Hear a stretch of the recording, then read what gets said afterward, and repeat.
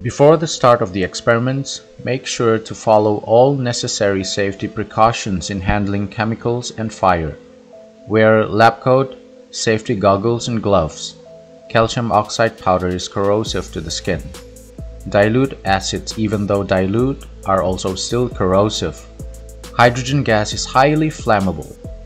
The flame of burning magnesium could cause eye and skin damage if viewed directly or touched.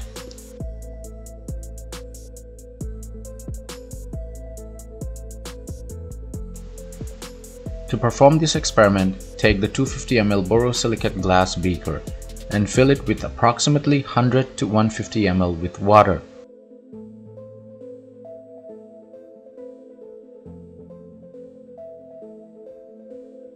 Introduce the laboratory thermometer and record the temperature of the water.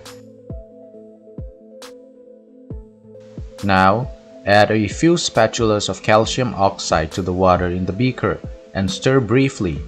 Wait a few seconds for the reaction to commence, and then record the temperature of the solution again.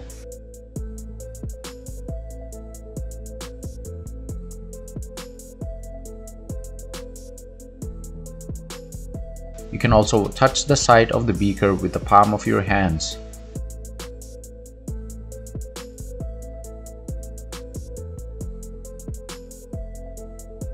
When quicklime is added to the water, an exothermic combination reaction occurs, resulting in the production of heat, which is reflected by an increase in the reading of the thermometer. You can also feel the increase in temperature in the form of a slight warmth when the beaker is touched with your hands.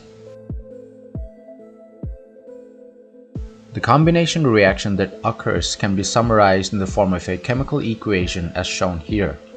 Calcium oxide with the formula CaO reacts with water, which is H2O, to form calcium hydroxide, which has the formula CaOH2. The reaction is exothermic and releases heat. Since only one product, that is calcium hydroxide, is formed as a result, this example reaction can be classified as a type of combination reaction. Calcium hydroxide is commonly used in whitewashing of the walls in houses.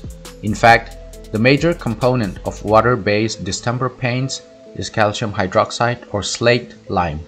This in turn reacts with the carbon dioxide present in atmospheric air to produce calcium carbonate, which is the chemical name for construction materials such as limestone and marble. The reaction can be represented as shown here. Calcium carbonate gives that shiny texture and finish to whitewashed walls.